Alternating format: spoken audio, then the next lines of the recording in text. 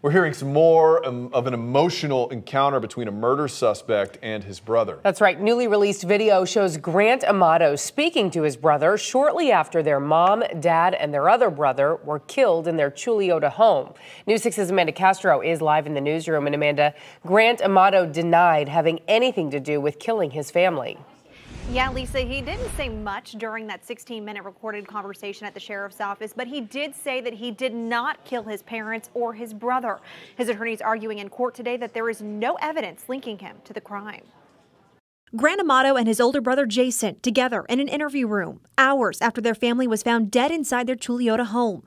Grant denying he had anything to do with the murders, but his brother didn't believe him. I need you to be honest with me, man. I need to have closure. Their parents and brother were found shot to death on January 25th. Deputies say Grant pulled the trigger. Records show he argued with his family in the days leading up to the murders because he stole $200,000 to send to a woman in Bulgaria he met on a porn site.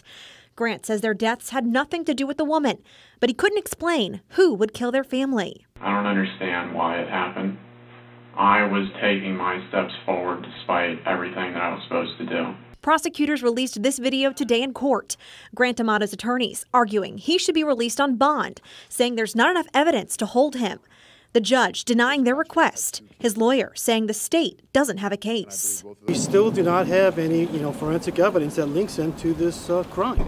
So we just have to proceed with what we have. It is purely circumstantial at this point. At the end of the 16-minute video, Jason hugs his brother, saying he still loves him. I'm going to pray for you, brother, because I can't pray for Mom, Dad, and Cody anymore. Now, Grant Amato pled not guilty today in court. Also in that video, Jason Amato said that he doesn't think his brother deserves to go to jail, but he also doesn't want him sentenced to death. Last month, the state announced that it is seeking the death penalty.